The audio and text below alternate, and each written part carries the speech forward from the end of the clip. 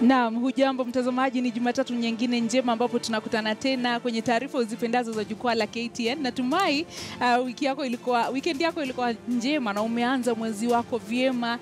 Japo leo kulikuwa na panda shuka katika sehemu mbalimbali za nchi kutokana na yale maandamano ya NASA ambayo yanakashifu yale marekebisho ambayo yametajwa na wana Jubilee katika sheria za uchaguzi, pia wakitaka marekebisho kufanyika katika IEBC. Tunataka kudadisi swala hili kwa kina, lakini tukiangalia mambo tofauti, ambapo tutakuwa tukiangalia matayarisho ya uchaguzi. Tunaposema zimesalia siku 23 kabla ya uchaguzi, je, katika kipindi hiki huwa nini ambacho kinaendelea? Matayarisho yanahusu nini? Kwa sababu wakati mwingine, wakati ambapo tume inasema kuwa inahitaji bilioni 40, bilioni 10, bilioni 12 kwa matayarisho ya uchaguzi, wengi tunapiga hesabu, tunaona hizo pesa nyingi sana zinatumika, lakini matokeo yake yanakuwa si yale ya kuridhisha. Je, kuna uhusiano wote kati ya bajeti na matayarisho ya uchaguzi na dosari katika uchaguzi? Tunataka kuchambua hili kwa kina. Studioni tuko naye Tia Galgalo ambaye alikuwa kamishna wa tume shikilizi ya uchaguzi ya IEBC. Hujambo? Si jambo. Karibu sana. Asante. Unapendeza kweli. Asante. Utakuwa ukitufafanulia zaidi, ukitueleza je, matayarisho ya uchaguzi yanahusu nini, na mimi kama raia nastahili pia kujitayarisha vipi kwa matayarisho ya uchaguzi ama tayari kupiga kura. Na pia katika sehemu yetu ya swala nyeti, mtazamaji, tunakushirikisha kwa kuuliza, je, tayari umeamua nani utakayempigia kura kwenye marudio ya kura ya urais? Je, zikiwa zimesalia siku 23, umeamua nani utakayempigia kura kwenye marudio ya kura ya urais? Kushiriki ni rahisi, tutumie maoni yako kupitia nambari 22155. Kwenye mtandao wa Twitter ni @ZubaidaKananu, @KTN News, ikitumia hashtag Jukwaa la KTN. Tutakuwa tukiangazia hayo muda usiokuwa mrefu katika sehemu yetu ya swala nyeti, lakini kwanza tuanze kwa kuangazia vidokezo.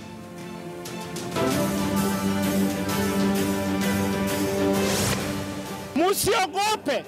Nataka niambie nyinyi wa Kenya, mkiona askari musitoroke. Shughuli za katizwa miji kadhaa huku NASA wakiandaa maandamano kushinikiza mabadiliko kabla ya uchaguzi. Ni mguuni ponye huku wafuasi wa NASA na Jubilee wakikabiliana wakati wa maandamano ya kushinikiza mageuzi IEBC huko Embu. We're watching carefully. Anyone who is found to be inciting or engaging in violence must be held accountable. Mabalozi wa kigeni watoa wito wa uchaguzi huru siku 23 kabla ya marudio ya uchaguzi wa urais. Na kwenye swala nyeti tunaangazia taratibu za maandalizi ya uchaguzi.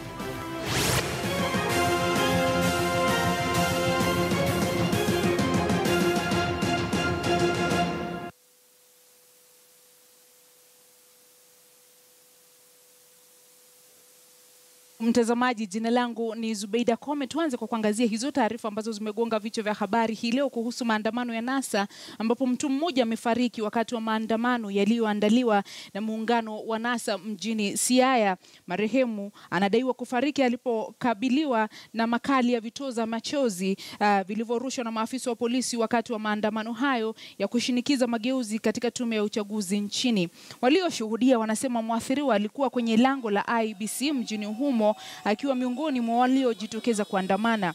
Wengineko mjini Kisumu, hali ya mshike pia ilizuka polisi waliporusha vitoza machozi wakati wa maandamano. Pia kizaazaa kilizuka na kulazimu mwakilishi wa kike eneo hilo Rosa Buyu kulazimika kuondoka kwa haraka eneo hilo.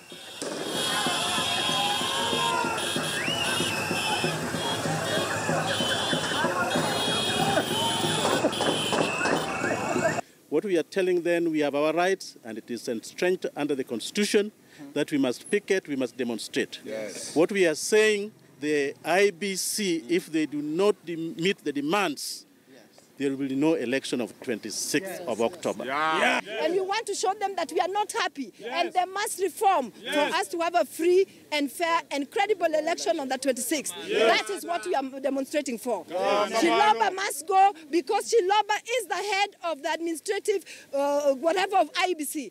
And Chiloba, all the tenders fall under Chiloba. And if Chiloba can still award Al Gurai the tender, after we've pointed out all the mistakes with Al Gurai, we are saying that they are stopping us from having a free and fair election.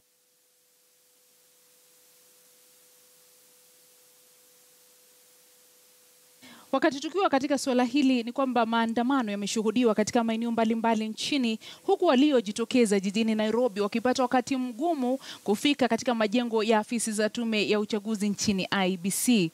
Maafisa wa usalama waliwazuia waandamanaji waliojitokeza kufika maeneo mengi katikati mwa jiji la Nairobi kwa maandamano hayo mapema hii leo. Hata hivyo, wafuasi wa NASA wamesisitiza kuwa watajitokeza tena barabarani kwa maandamano mnamo Ijumaa kushinikiza mabadiliko wanayoyataka kwenye tume ya uchaguzi, ikiwemo kuondolewa kwa afisa mkuu mtendaji Ezra Chiloba na wenzake. Maandamano pia yamefanyika maeneo kadhaa nchini ikiwemo kaunti ya Mombasa, Trans Nzoia, huku Kajiado mipangilio hiyo ikitibuka.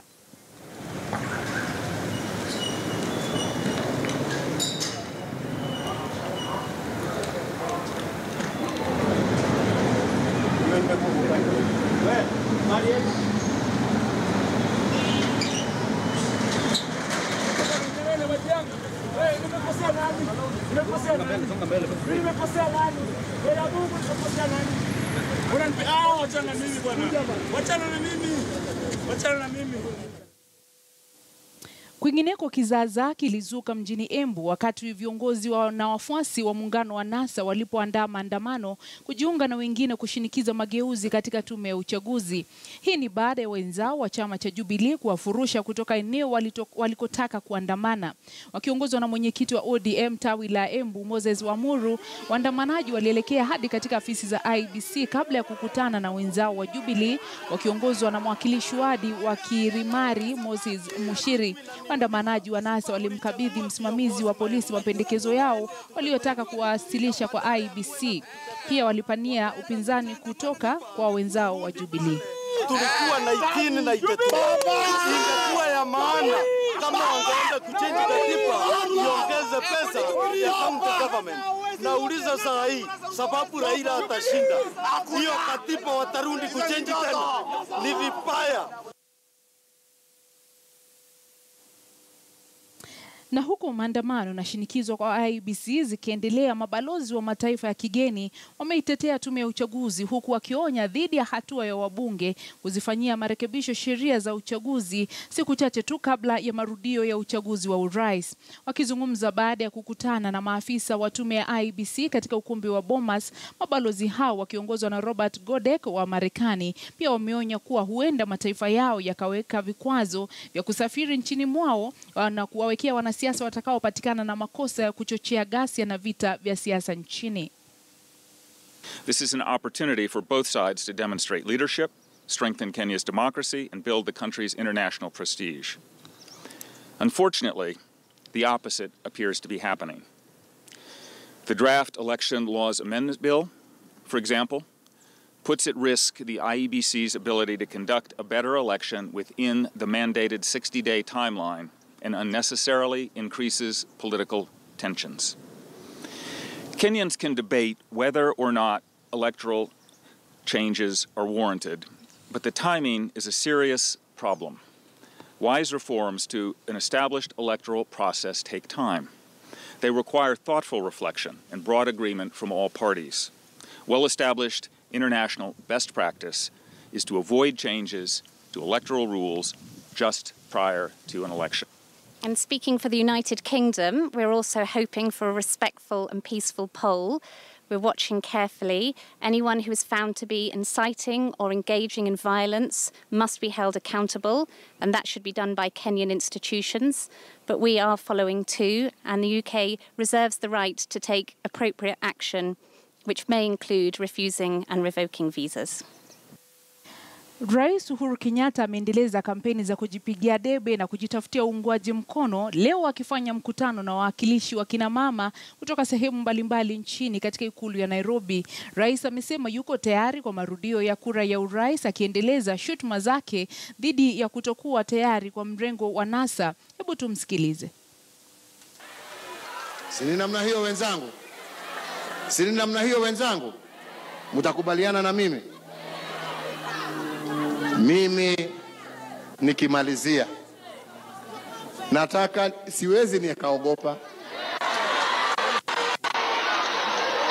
Unajua mwenzangu anasema mimi naongea nikiwa na hasira. Kweli nilikuwa na hasira hapo mbeleni, Lakini sasa nimeamua nitusonge mbele. Hao ni namna gani? Asiniletee. Sisi tuwasonga mbele. Sisi tuwasonga mbele. Sisi Naam, ni takriban siku 23 ambazo zimesalia kabla ya marudio ya kura ya urais, na bado kuna mivutano ambayo inaendelea humu nchini kutoka pande zote husika. Lakini wewe mwenyewe, huku vyama vya siasa na wahusika wakionekana wakiwa bado katika harakati za kujitayarisha kwa uchaguzi huu, wewe mwenyewe umejitayarisha vipi? Je, tayari umeamua nani utakayempigia kura kwa marudio ya kura ya urais? Endelea kututumia kauli zako, tutakuwa tukizijadili muda usiokuwa mrefu. Licha ya sintofahamu iliyopo, IEBC wamesisitiza lazima uchaguzi utafanyika, na tunataka kuangalia hili tukiwa katika sehemu yetu ya swala nyeti, tukiwa naye Tia Galgalo ambaye alikuwa kamishna wa tume ya IEBC. Karibu sana. Asante. Unajua nyinyi ndio mlikuwa waanzilishi wa baadhi ya mambo ambayo tumeyaona katika chaguzi ambazo zimefanyika mwaka 2013, 2017. Kuna lolote ambalo linakushangaza kwa yale matokeo ambayo yamepatikana na kile ambacho mlikuwa mmekidhamiria? Ni kweli kuna mambo ile yananishangaza.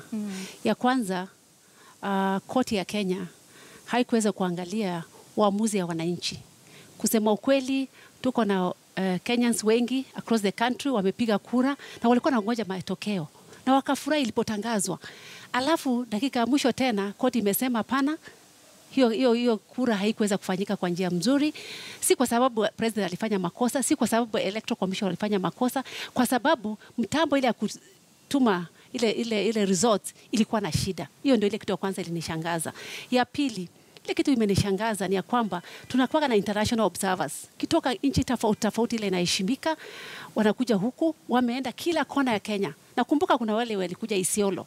Na ujua huko ni remote area, pale nyingi hakuna network, lakini walitoa habari kamili kusema kwamba, kusema ukweli, hiyo election ilikuwa free, fair na ilikuwa sawa. Alafu dakika mwisho tunasikia kwamba haikuwa sawa tena. Nafikiri kwamba hiyo ilinishangaza sana, kwa sababu tunafaa kuheshimu our institutions. Kwa hivyo nikikurejesha katika hii tume ya IEBC, kwa sababu hapo ndio mjadala kuhusu matumizi ya mfumo elektroniki yalianza. Je, nini ambacho kilikuwa kikipita katika yale majadiliano? Nini ambacho mlikuwa mnakipangia kufanyika katika matokeo ambayo yanatolewa, kwa sababu mfumo huu ndio umeleta Kenya mahali ambapo imefika kufikia sasa? Nafikiri kwamba kutuma results peke yake through ICT ama kutuma through hii mitambo ya kisasa, that's the end of election. Unajua kwamba election si ya kwamba ni kutuma result peke yake. Ni ya kutuma, ni kufanya kazi zingine nyingi. Kwa hivyo wakati sisi tulianzisha IEBC, ile kitu muhimu tulikuwa tunataka ili kuonekana ya kwamba imefanyika ni ya kwamba Kenyans wameweza kupiga kura na vidole zao waweze kuweka pale, waweze kujulikana huyu ni fulani amepiga kura, kwa sababu mara nyingi Kenyans wanakuanga na mambo nyingi, wanasema kwamba wale wamekufa pia walipiga kura. Lakini kwa ile kuweka pale, at least kuhakikisha kwamba 3/4 ya wale wanapiga kura wameweza kuwa identified. Hiyo ndio njia moja. Ya pili, kwa pale kuna network. Kile tunaweza kuwa na coverage ya 3G, ya kwamba hiyo result inaweza kufika vile imepigwa na result inaweza patikana kwa urahisi. Of course, hata dunia mzima hakuna pale unaweza pata result imefika, tumepata network ya kuhakikisha kwamba imetumwa. Kwa hivyo yetu ilikuwa ni progressive, ni kuhakikisha kwamba pole vile tunaendelea tutawin Kenyans confidence, na kwa vile pia wao walikuwa nataka hiyo. Hata opposition wakati walisema kwamba sisi tunataka through result itume kwa njia ya mitambo ya kisasa ya internet. So kwa hivyo sisi pia tulisema kwamba ni sawa na tulijaribu. Nafikiri kwamba wakati tulikuwa kwa Interim Independent Electoral Commission tulifanyisha hata mambo ya katiba. Tulifanyisha by elections nyingi, lakini yote haipo 100%, lakini ile ifanyika ilikuwa sawa. Lakini hii ni siasa. Kusema ukweli, ile intent tulikuwa naye imeshafanyika na pale nyingi imefanyika kazi, na nina furaha kwa sababu wakati result ilitangazwa ilisemekana hiyo result ilikuwa sawa, international bodies walisema ni sawa, lakini kuna mtu mmoja peke yake alikataa. Kwa hivyo kwangu upande yangu nafikiria kwamba Electoral Commission anafanya kazi mzuri, hawaja reduce kutoka ile standard tuliwacha. Nafikiria kwamba wali move 1, 2, 3 steps ahead of vile tulijaribu kuweza kufanya, na kwa sasa nafikiria kwamba tuko Kenyans wanafurahia, na nafikiria kwamba wale wanaona kwamba hiyo result haikuwa sawa ni wale wameshindwa mbeleni na watashindwa tena. Na kabla ya kuingilia mambo ya siasa, kwa sababu kuna zile standards, viwango ambavyo unasema mlikuwa mmeviweka kama tume ya IEC. Je, mlikuwa umetuelezea awali kwamba mlikuwa mmeamua kwamba mpangilio huu utekelezwe kwa awamu pole siwe ni kitu cha mara moja. Je, hivyo ndivyo tumefanya kama taifa ama tuliamua kutekeleza kila kitu kwa pamoja? Wakati tulianza na some regions.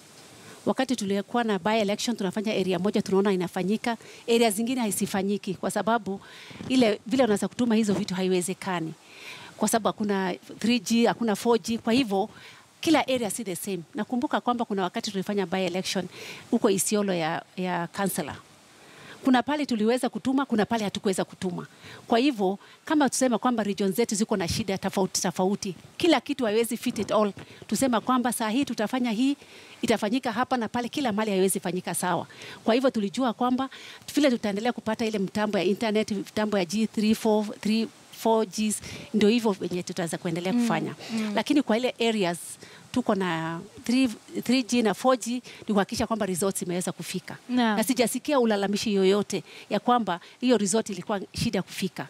Bila hile ilikuwa transmitted huku, imesemekana kwamba ilibadilika katikati na hakuna proof ya kuonesha kwamba washabadilishwa. Naam, na tutakuwa tukijadili mengi muda sio kwa mrefu, hususan kuambatana na masuala haya matayarisho ya uchaguzi, tukiwa naye Tia Galgalo, kwa sababu wale wanajubilee wanasema kuna mambo mengine ambayo hayakuwa yamewekwa kwenye sheria, ndipo sasa tunaona vurumai iliyopo kwa sasa, kwa sababu unapoenda hakuna sheria ambayo inaonyesha mtu fulani anastahili kuchukuliwa hatua namna fulani. Je, mambo gani ambayo yalikuwa yamewekwa kwenye matayarisho ya uchaguzi ambayo yangezuia dosari ambazo zimeonekana sasa kwenye uchaguzi huu? Hivyo usiende mbali.